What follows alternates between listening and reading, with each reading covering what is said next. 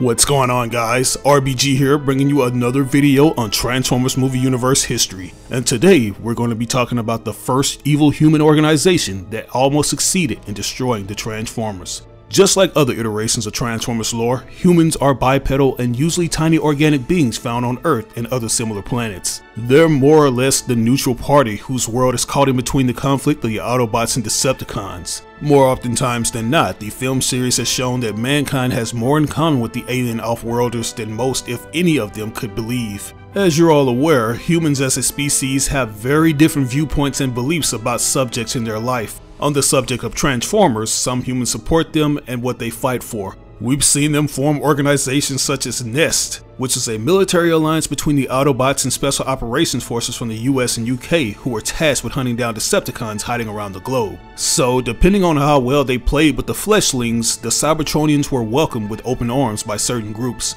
But there were others who despised the Cybertronians and wished to destroy them and salvage them for weaponry. Many more still find their presence on Earth largely as lucrative as it is an oddity, with some devoting the entirety of their lives discovering their connection to Earth, while some have the unfortunate luck of stumbling onto their conflict.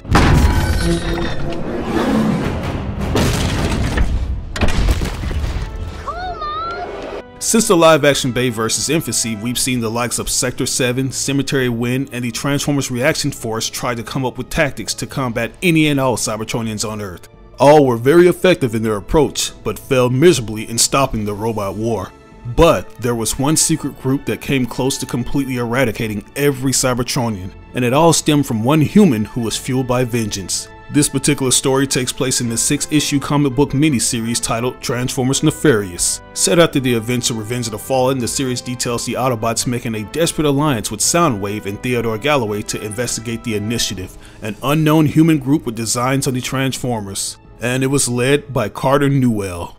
One of the fallen seekers charged with scouring the Earth for the Tomb of the Primes, Fortress, had no desire for humans to become involved in the Transformers war. As time and the millennia rolled by and no traces of the tomb were found, the Seekers grew increasingly bored and frustrated, and Fortress found their quest was slowly transforming into a twisted competition as the Seekers battled each other over the smallest possible leads to the tomb's location. In 1929, one such contest went wrong. Fortress, who was sporting a biplane alternate mode, was strafing a truck mode Seeker, causing the other Transformer to crash into a car containing the young Carter Newell and his parents. Newell's parents died on impact, but Carter himself survived to lay eyes upon the shocked Fortress, who had never wanted to harm humans. Carter swore a vendetta against the Transformers. With the money he inherited and the help of wealthy backers, he formed the Initiative and made it his lifelong mission to seek out and capture Transformers for analysis. At some point in time, Fortress was captured by the Initiative forces and dissected and reduced to a head that apparently served as the living core of the Initiative's mobile base. The base could break up into a number of wheeled vehicles and move around relatively freely. Transformers were captured, placed under the Initiative control, and put in the base's deep freeze. As a result, the Initiative was able to equip its soldiers with advanced weaponry and following the second major Transformer incident on Earth to begin Project Nefarious to create a new artificial Allspark cube. The Initiative began to search for the appropriate sources of energy to power their creation. They captured and reconstructed Ravage following the Decepticons' destruction at Giza and sent him to Guantanamo Bay to appropriate the remains of some appliance bots. Ravage ended up in the Kingdom of Petrochemicals, which was destroyed by the US military. The Initiative sent troops to the remains of the plant to drain power from the appliance bots. They were spotted by Buzzsaw, which led to them fighting Soundwave's animalistic Decepticons. When the Autobots arrived and attacked the Decepticons, the Initiative troops were forced to withdraw. Despite the interference of the Autobot and Decepticon forces, Newell assured the Initiative board that they had successfully garnered a good deal of energy. After the meeting, however, he grumbled at their short-sightedness. But the Initiative's board leader Hank Kirkpatrick warned him that if the Allspark threw a tantrum, it could conceivably destroy the entire planet. Despite Kirkpatrick's misgivings, the cube neared completion, and Newell ordered a hacker by the name of Ingrid to access the government's computer systems and erase all record of the Hoover Dam, so an Initiative tactical assault team could be moved in. Meanwhile, information gleaned from Ravage's mind led some foolhardy Decepticons to the Initiative's Wendover, Utah facility, but the location was destroyed by the failsafe the Initiative had left behind. Newell made sure Ness was subtly informed of the Decepticons' presence there. While the Initiative team started drilling at the dam, NSA agent Theodore Galloway had noticed the location's disappearance from Sector 7 records and began heading there to investigate. Newell ordered Wolf, head of the Initiative's Deep Freeze division, to defrost one of their stock of Transformers, and Wolf dispatched Ransack to attack Galloway's helicopter. Ingrid questioned Newell over what exactly his motives were and what was stored in Isolation 1, but he merely told her she asked too many questions. Kirkpatrick reminded everyone that they were staring down the barrel of global Armageddon if the mission at the dam failed, but the diversion of Galloway bought the team at the dam the time they needed. A short time later, Newell paid Fortress a visit in Isolation 1, informing the Decepticon that his kind would soon be destroyed.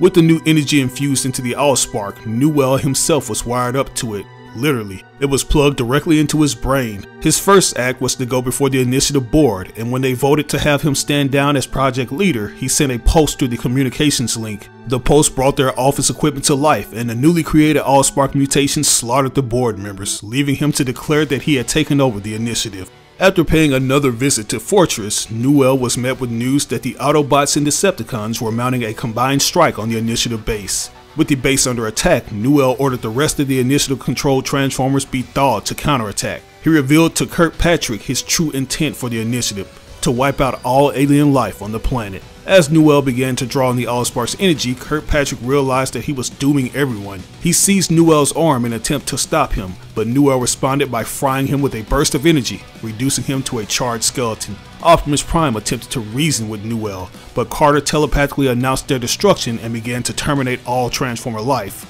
He was fortunately interrupted when Reedman attacked him, causing him a serious injury. He destroyed the Decepticon, but requiring time for the Allspark to mend him, Newell attempted to flee the battle in a small, mobile section of the base. When he refused all the calls to stop, Optimus rammed the truck, destroying it. Newell staggered from the mangled vehicle and spotted Optimus preparing to destroy the Allspark. He was ready to stop Prime with a blast of energy, but was terminally interrupted when Buzzsaw blew a hole clear through him. Optimus pulled the rapidly destabilizing Allspark and was ready to feed it into his own spark to stop the deadly chain reaction from building within it. Luckily, that turned out to be unnecessary, as Fortress took the Allspark from him and carried it into space, where it exploded safely. And that's where the story ends. As you can see, Carter Newell descended into utter megalomania, and he came very close to not only destroying every Cybertronian, but also humans in the entire world. Which is crazy, because no other human or organization had ever gotten this far in the actual movies.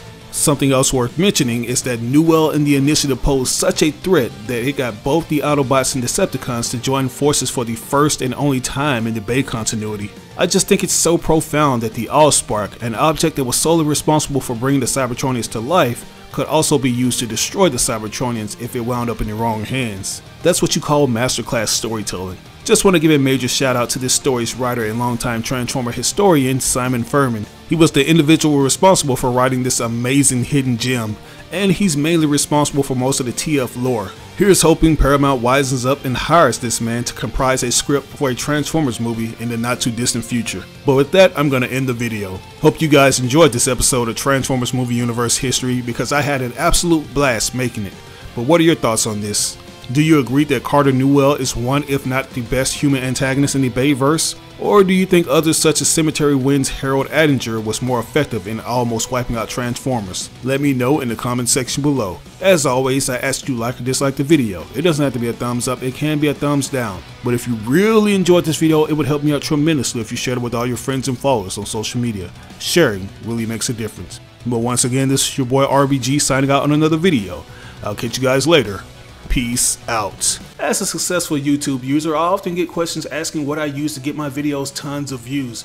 And the answer to that is TubeBuddy. This thing has helped me take my channel to the next level in ways I never imagined. It's a browser extension that helps new and experienced YouTubers grow fast and optimize their channels. I've been using this extension for years, and it's constantly getting updated with new features, like the SEO tool that helps me come up with the perfect title, description, and tags to get more people to click on my videos. It even provides you with analytics beside your videos to see how much traffic your video is generating from various social media sites. The extension is absolutely free, but as a special offer, we're giving a 50% discount for channels that have less than 1,000 subscribers that purchase the Pro upgrade. All you have to do is enter in the code RisingStarBuddy. So if you're interested in starting a YouTube channel or taking your content to the next level, download the extension now. You can do so by clicking on this link that will be provided in the description of this video.